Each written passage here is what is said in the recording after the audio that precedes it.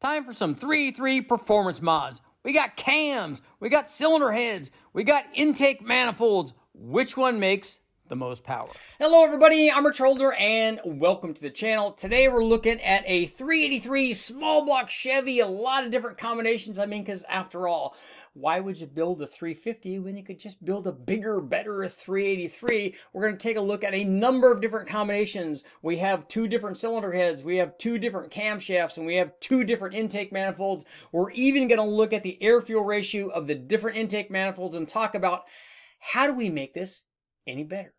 Okay guys, let's jump right in and take a look at a number of different 383 small block Chevy combinations, because I normally recommend the 383 if somebody is putting something together. It doesn't make any sense just to build a 350 if you're going to get all new parts for it. Just step up to the 383. If you're going to the wrecking yard, yes, by all means, just grab a 350. And these same kind of things can be done on the 350 as well as the other displacements. We're going to take a look at a number of different combinations on the 383, from mild to not totally wild, but to, you know, something that's still streetable. But we're going to look at two different camshafts, both of them hydraulic flat tapping camshafts, so not even expensive hydraulic roller stuff.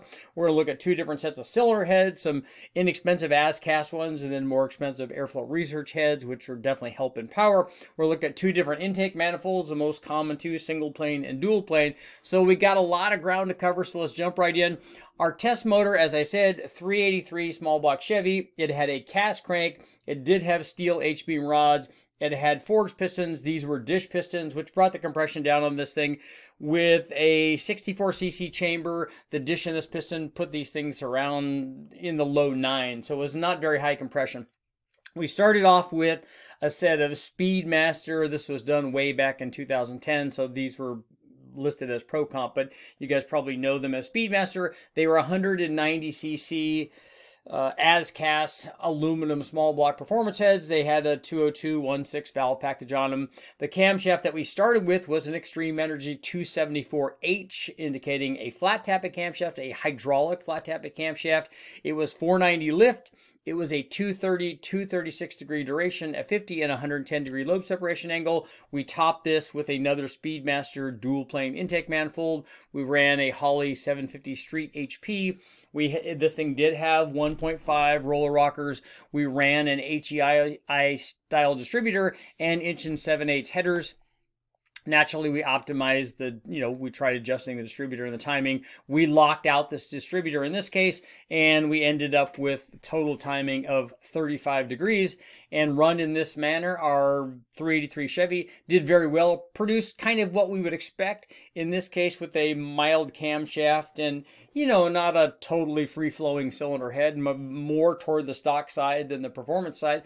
But this thing produced 392 horsepower and 455 foot-pounds of torque. So good on the torque production, but I would say maybe a little bit lacking on the horsepower production. But let's take a look and see. Here's what happened when we made our first modification. What we did was, hey, let's install a bigger camshaft. This was an Extreme Energy 284 camshaft.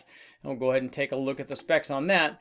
That one was a slightly more lift, 507, 510, more duration, a 240, 246 at 50, and the same 110 degree lobe separation angle. So all of you tight LSA guys can chime in right now about how you need to have this at 105 or 106. This thing had valve reliefs in it, so it probably would have enough room to change the camshaft. But again, we're just testing these things the way that we had. In fact, both of these camshafts were camshafts that we had at West Tech at our disposal to run. So you can take a look at this. Is kind of typical of camshafts. You can see that a bigger camshaft in this case did indeed make more power, 405 horsepower. Peak torque was actually changed, not dramatically, 453 foot-pounds. But what you'll notice, and this is kind of typical, and we'll come to see this later on with the intake test, that the bigger camshaft made more power from 4,000 on out, in this case all the way out to 5,500, and beyond that, had we revved it that far, but it did lose power below that. So this is kind of inherent in a camshaft like this. When you trade and go to a bigger camshaft, a lot of times you can gain peak power, but you're going to lose low speed power, at least in that RPM range. Now, it's important to note also that if you just compare this and said, hey, this one made this much torque, or this one made this much torque, they're very, very comparable. So you need to look at the whole curve, and that's why I supply these. But now let's take a look and see what happens when we stepped up our game and installed Airflow Research cylinder heads. Okay, guys, we jumped in and took a look at the 383 and the buildup, and then what happens when we go from a 274 cam to a 284 cam. Now let's look what happens when we improve cylinder head flow by replacing the Speedmaster as-cast heads with the set of CNC-ported Airflow Research heads. In this case, they were 195cc eliminator heads, and we like those particular cylinder heads. They have always worked well. They work well on smaller displacement, small blocks, and all the way up to this 383. It really depends on the kind of power output that you're trying to make. We've made 550 horsepower with these, and they have enough flow to support that and even more. So they were a good choice for this particular application. So let's find out what happens when we install the Airflow Research heads in place of the Speedmaster heads. This was our combination with the Speedmaster heads and our 284 camshaft, our dual plane intake manifold, the 750. We had the HEI distributor, and we had 1 3/4 headers. It made 405 horsepower and 453 foot-pounds of torque. Here's what happens when we added the Airflow Research heads with the same cam, the same intake, same carburetor. All we did was adjust the jetting slightly, and the peak power jumped up dramatically, up to 480 horsepower and 497 foot-pounds of torque, so hovering near the 500 foot-pounds of torque mark. So this thing did really well, and like I said, all we did was everything else was the same. The headers were the same, the rockers were the same, the camshaft, all of that stuff was the same. And then all we did was change from one set of cylinder heads to the other cylinder heads, and this is the kind of power gain we got. But the interesting thing is, if we take a look at this, we can go beyond this point, basically going from just a cylinder head change, because we ran this combination still with the dual plane manifold. So a lot of guys might be thinking, well, hey, Richard, you have enough cylinder head there, and you have a reasonably sized hydraulic flat tappet camshaft. Why would you be running a dual plane on that? Why don't you run a single plane manifold on it? So now let's jump over and take a look and see what happens when we change from a dual plane manifold to a single plane manifold. And here's what happened. So we installed a single plane intake manifold on the, and I'll go ahead and get rid of our baseline here. So this basically is a comparison between the Airflow Research headed low compression 383 with a single plane intake manifold and a dual plane intake manifold. And I'll go ahead and label those, but so that you know, the single plane manifold did indeed make a little bit more power, although not a lot. It made 487 horsepower. Peak torque was down to 485 foot-pounds of torque, but I want to point your attention to the low speed power below 5,000 RPM, and especially in this range between 3,500 and 4,000 RPM, we have a difference here of 421 foot-pounds versus 481 foot-pounds. So we had a 60 foot-pound difference. And this single plane intake manifold, what came from the guys at Professional Products, again, something that Westech just had sitting there. So it made for an easy comparison. So we could take the dual plane intake manifold off and put the single plane manifold on. And we see, in typical fashion, single plane usually makes more power at the top of the RPM range and less down low. But in this particular case, the losses down low were dramatic, so there would really be no consideration for putting this single plane manifold on this combination. The dual plane would be a much better choice. You'd be much happier, especially for street driving, but really for any kind of performance application, the dual plane would be better. But I want to talk a little bit about air fuel ratios of these different intakes. Before we take a look at the air fuel, I want to show you something really quick. And we ran the single plane intake manifold on the AFR headed combination. I want to show you what's called a hero run.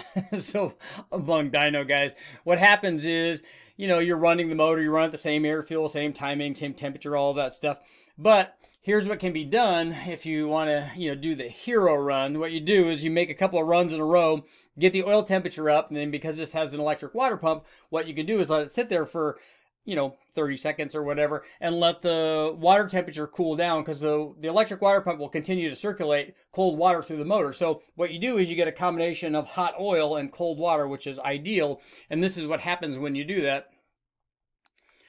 So here's our cold run. You can see we pick up, you know, a decent amount of power, 494 horsepower, but where you really pick it up is down at the bottom. So down at the bottom here, and peak torque was up to 497 foot-pounds.